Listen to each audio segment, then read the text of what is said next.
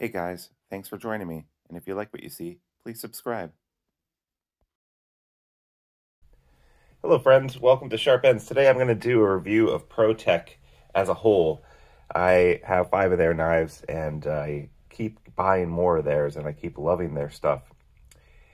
They are a brand that's out of California, and they're most famously known probably for the Malibu, which is a flipper knife. I have this textured aluminum handled one and murdered blackout, but they make tons and tons of different variations of this knife. And if you ever see them at a blade show, they're going to have some kind of exclusive probably in this. And these guys range from their like base model, fairly cheap, you know, somewhere in the $200 range, all the way up to thousands of dollars. I've seen ones with substantial, really nice work on them. And the reason why this knife is so considered so highly rated is that the action on the flipper tab is amazing. It works really well. And then it's got this button lock. And I know there's a lot of button locks out there right now, but when ProTech made this button lock version of the Malibu, it really was the first one that was, the action was so incredibly good and complete. I mean, it just drops shuts on its bearings really nicely and flips out immediately. It's just a great knife to have. The ergos on the handle are amazing. I've got the reverse Tonto version, but they've got other blade shapes as well. Just a really nice knife. They use a lot of aluminum in their handles, which is lightweight, but some people don't like that. That's a thing you have to navigate. You can find other models where they don't have aluminum, but in general, they usually have aluminum scales. That's not true for the short-bladed Rockeye. I have the short-bladed Rockeye and the regular Rockeye. Both of these are exclusives. I believe this is a Blade HQ exclusive.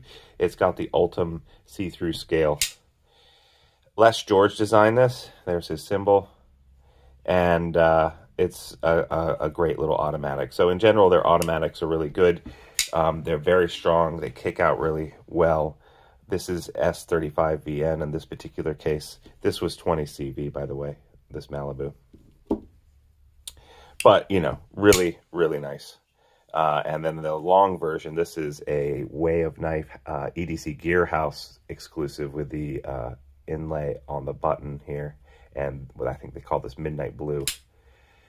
So you can see this is the small one. Now this is a big knife. I mean, this feels like a big knife, and it is a big knife, but it's surprisingly easy to carry too.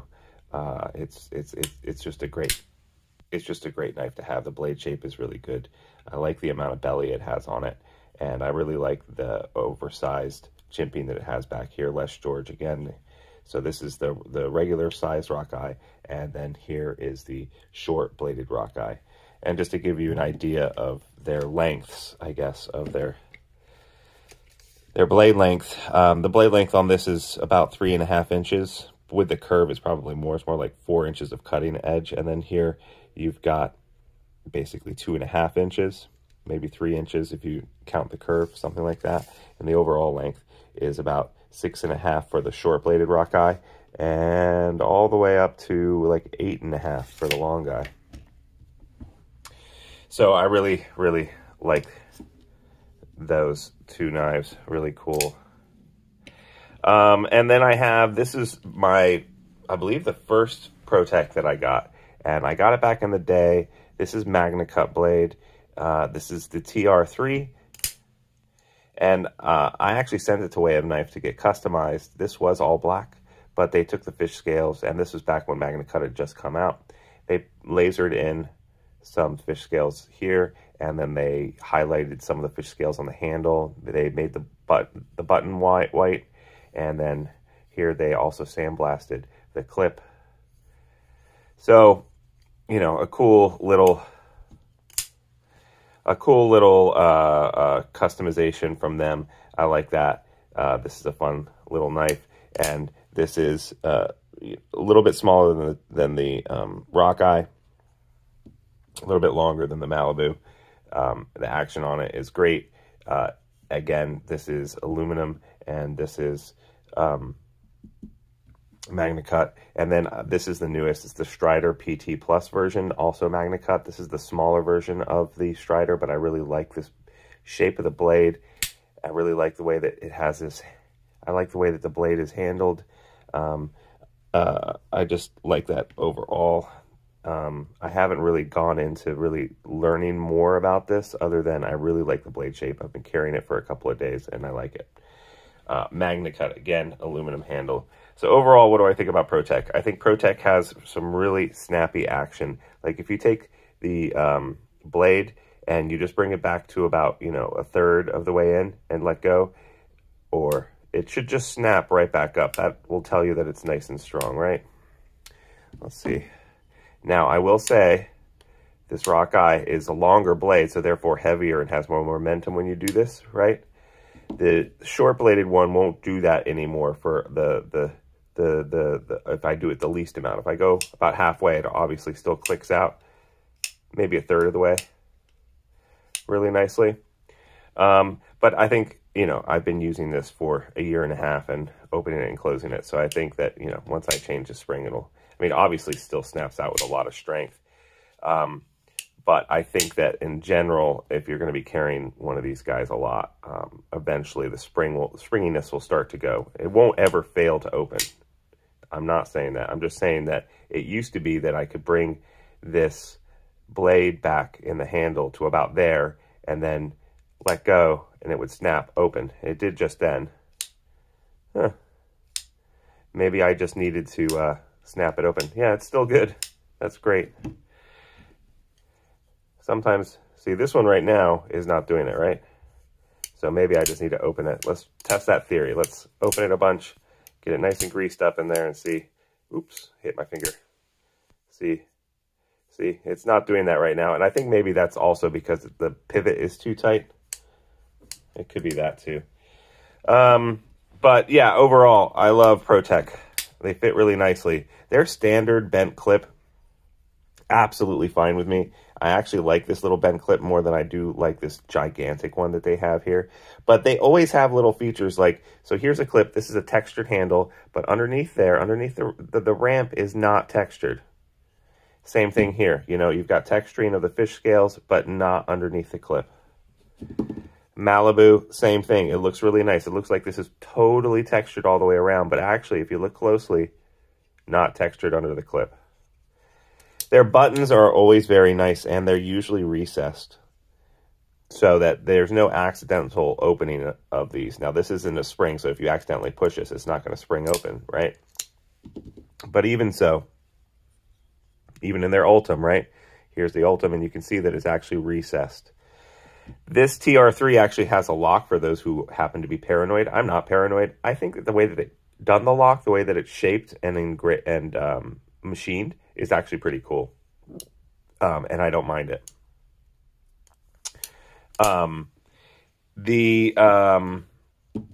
They usually have a lanyard hole, but some of them don't. Like the Malibu does not have a lanyard hole, which I really appreciate. You don't know, this isn't a knife that you want a lanyard hole on, in my opinion.